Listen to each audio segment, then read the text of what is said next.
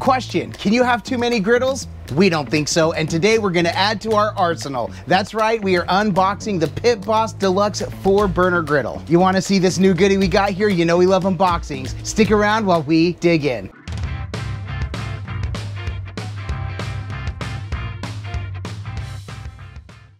Today is a very special day for me, for us, for the Wall twins. It has been just over a year since we've cooked on a steel top unit. Not since we started cooking on the PIT Boss Ultimate and Sierra griddles have we taken the opportunity on film to cook on a steel unit. And so I got the beautiful 4-burner and I can't wait to show this one off. This is the 757 GD, and I will tell you, I think that just stands for Griddle Deluxe. This would be considered like a 36-inch unit. It is a little bit larger than that, but you know what, I could talk about it or we could just dig in. There's not a lot to this build, so we're gonna get right into it. I'll give you the dimensions, we'll take a look and walk around this unboxing, and I'll give my first impressions. Let's go ahead and take a look. All right, so first things first, let's dig right on into this. We'll get to the paperwork and I'll explain a little bit about what we are looking at. Woo-hoo-wee. She's pretty.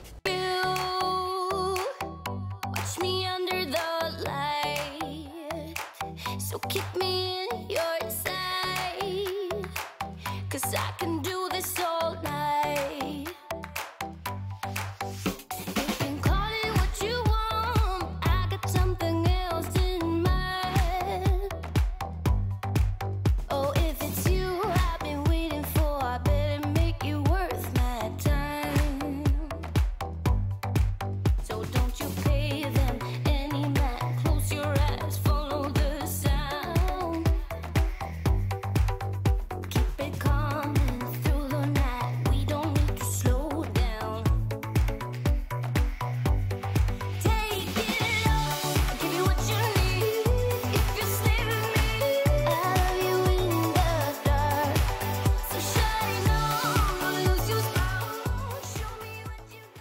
Well, there it is in all its glory, like we like to say, and I've got to say there's some things that really impressed me about this unit. So we've had the Ultimate griddle and the Sierra griddle for a long time, and PIT Boss just makes the most beautiful units. We love the ceramic.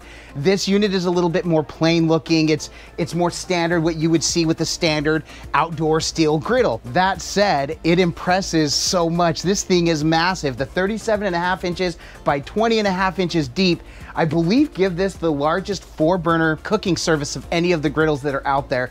These huge fold-in shelves that I absolutely love. I was really impressed. First of all, just the whole idea that you always have a permanent hood, a cover for that, I think is totally awesome.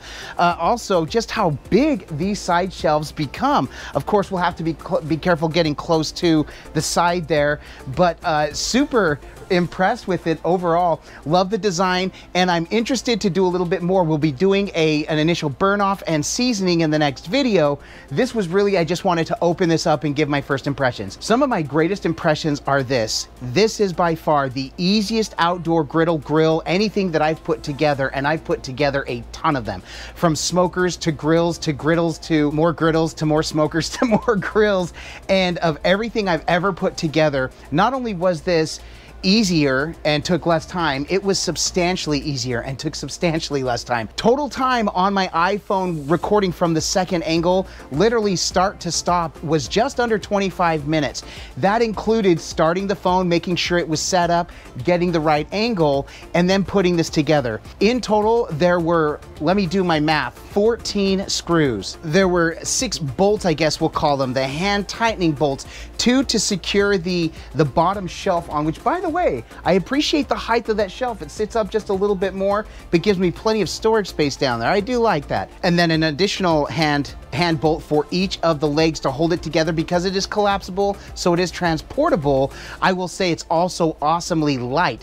In total, with the griddle surface on, with the steel plate, you're looking at 107 pounds total, by far the lightest of the griddles that we've seen. And taking the plate out, it felt lighter than some of the other ones. It is 4.5 millimeter steel. Now, a couple of key takeaways also. It comes pre-seasoned with some organic oil. That said, I will do a seasoning process on it to really get it a good slick surface and coating to also help with the protection. And it comes with one of the best warranties, a 5-year warranty on this griddle. Each burner turns on individually. I got each of them. Each one took 2 turns. Now, one thing that I will be interested to see, because with the Ultimate Griddle and with the Sierra Griddle, the curved tube on the far left side, it doesn't get as hot, which if you're into griddle cooking, you know, you learn your zones and you work with your zones. It still gets hot enough to cook anything on it. It just won't get screaming hot like the right side. And I'm interested to see when I do the seasoning process if I see the same pattern, which I'm pretty sure I will, just my experience with the PIT BOSS units. Like I said, it's a little bit more plain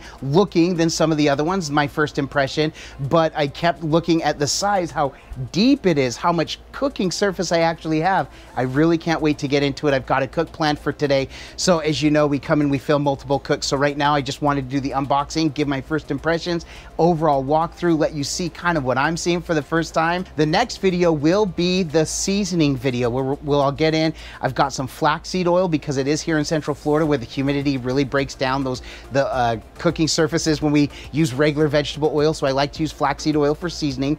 So we'll do a seasoning video, the first burn off and the seasoning.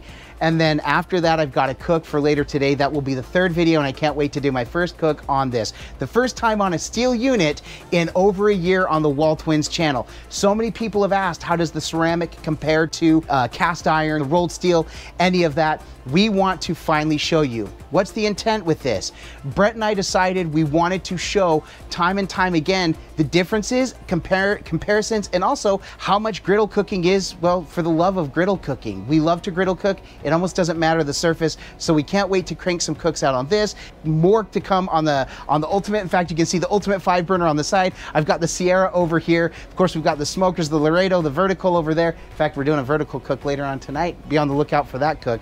Just one more to add to the family. The ceramic coated, the Ultimate Griddle isn't going anywhere. In fact, we've got some more cooks planned this week that we'll have on that. Again, we're going to use them kind of back and forth, show some of the differences, some of the things we love, and I'll try to be really open and transparent about some of the things that might bother me or some of the things maybe that I'm not liking as much about it along the way. Got some new utensils, some metal utensils, because it's been a while since I've used them on the griddle with the ceramic, which to me wasn't that big of a deal. That said, you know, it's fun to clank those things around, so we'll get into that as well. If you have any questions, for sure, put those in the comments below. This is always a growing and learning opportunity for us, and we like to learn and grow with you, and we are super excited to show this unit to you. Oh yeah, so one other thing I just want to point out, it seems commonplace with these PIT BOSS units, so I seem to overlook it. 4 burners with 62,000 BTUs total. So that is about 15,500 BTUs per burner. I don't even know what that means. I just know that that is a lot of heat coming out of each of those. Now, I think that's why